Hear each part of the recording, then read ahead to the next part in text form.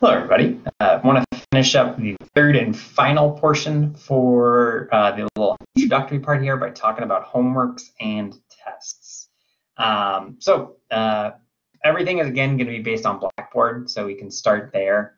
You can see that after, you have lecture, participation, and then you can see the sapling assignment. So we're going to have actually 2 sapling assignments from now on. We're going to have a midweek assignment that's going to be due Thursday, and then a weekend assignment, like a weekly assignments like we've had previously, due Sunday. So the Sunday assignments, that's going to be everything that we've seen previously. They're going to be links to the assignments in Blackboard if you need them.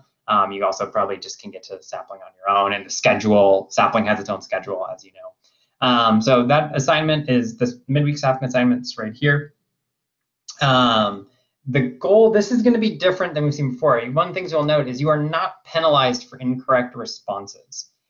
So this is content. The idea here is these are questions that are that they're going to be relevant either from the first lecture of the week, or in this case, for the test. Kind of want to get those juices flowing a little bit. Hey, these are the things you want to remember for the test. Kind of some of those ideas. And so, they're going to be there. And we want to, kind of keep engaged. Most weeks, it's going to be due on Thursday at 12:30 p.m., right when we're going to be doing that web conference meeting, because we want to kind of get everyone together, get everyone kind of on the same page, engaged with material. It's kind of the name of the game in the online sphere. Make sure everyone's kind of sticking with the schedule, knowing what's going on. And so it's going to be a little bit different, though, but I encourage you, hopefully, that also pays dividends, grade-wise. You also see the kind of problems that are in there are meant that you can kind of, through some trial and error, learn from incorrect mistakes and kind of move forward with that. So if you have any questions about the midweek homework, let me know. Beyond that, we have the tests. So this week, we're going to be doing exam 2. This is actually my 1411's exam 2 that you're currently looking at, because it's just a little more polished than y'all's, but it's going to be the same idea. They're due the same time, everything looks the same. The first thing is the exam 2 review, which you want to be sure you can do. That's under, if you go to Thursday lab documents, exam 2 content, there's a review that's posted there. If you do that and then you upload either an image or PDF scanned, anything you have of your work, if you put it into here, I'll give you 5 points on your test grade. So this is the same thing we did for test 1. I did 2 points there. I'll give you a full 5 on this one. You want to get that in before you take the test. The idea is that's meant to be useful. So then exam 2, it's grayed out right here. That means you can't see, the students can't see. It's not released to the students. That's why you're in my view. That's why there's all these purple things popping up. The test will become available March 26th. That's Thursday at noon, and it will close on Saturday at 11:55. So you need to finish it before 11:55. And once you go into the test, it's going to look like we've seen previously with the pre-labs. It's going to be different. Yours is over chapters 13 and 14, not 4 and 5. Sorry, you're not doing a stoichiometry test.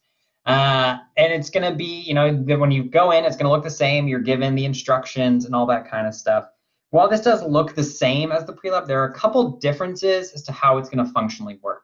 One of the things is that you only have 2 hours to complete the test. You cannot open it, save it, come back, anything like that. Once you open it, you're going, right? So you don't want to just be clicking around, playing around, opening the test. That's also why it doesn't open until Thursday, to prevent accidental clicking. I don't want to have to reset it for people.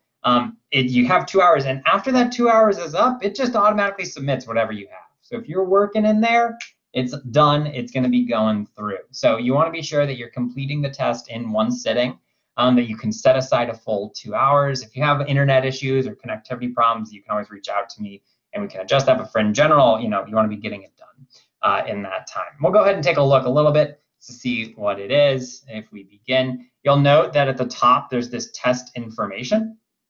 So that's always going to be there. You can hide it using this, and that will drop down. You can see this is a 1411 test, so I don't care if you know it. And so we got that right there. The other thing you'll note is that it's split apart by questions. So this is question 1.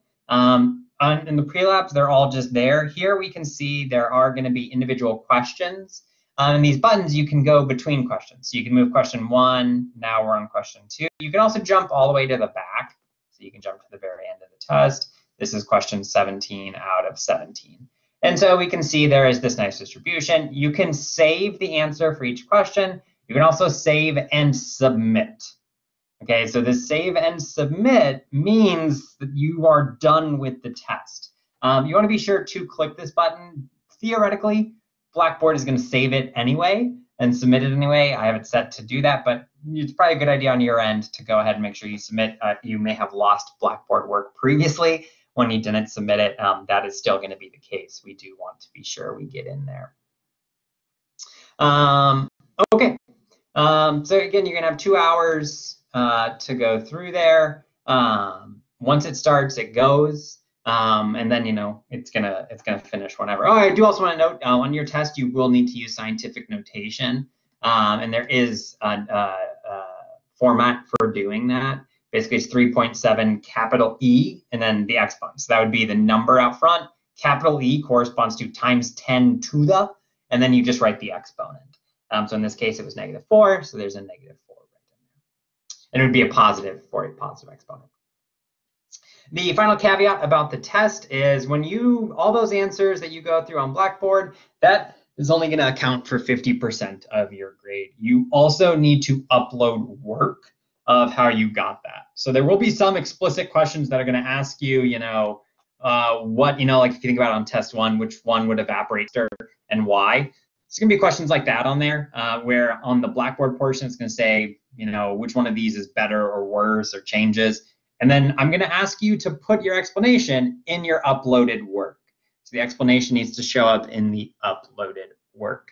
The other thing you want to be sure to do is anything that's numerical, right? We've done some pretty heavy duty calculations, ICE table type things. You can't really get that in a Blackboard problem, but you know, you can do that upload here. So that's related to this. I would encourage you, it's going to be, you'll get a lot of gains to get some sort of functionality to do this uploading. There's plenty of apps if you have a phone. I use ScanBot for iOS. That works really well for me, I found. I'm sure Android has plenty of possibilities. A free app, ScanBot's free. You can buy the Pro one if you want to get fancy, but it doesn't need to be fancy, or just straight images also work.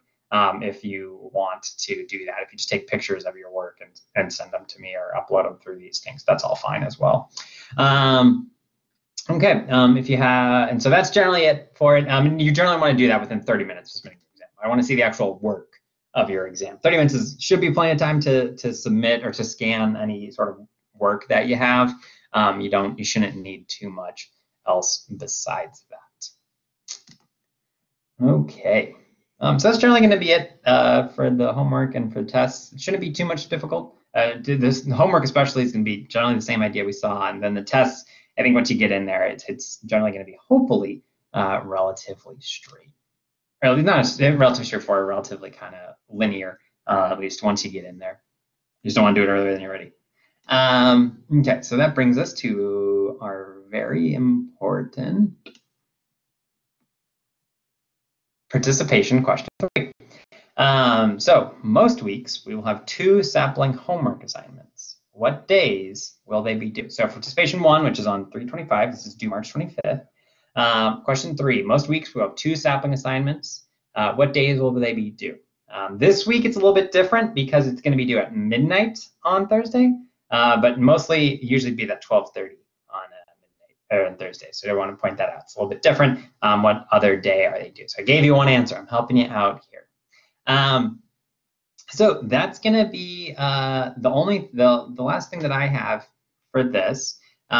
So we do want to be sure that we're getting through all of our things. So at the end of the slides here, I got this last slide, which I see this should be, wait, no, we're not week 6. Oopsies. There we go. Week 9. That's us.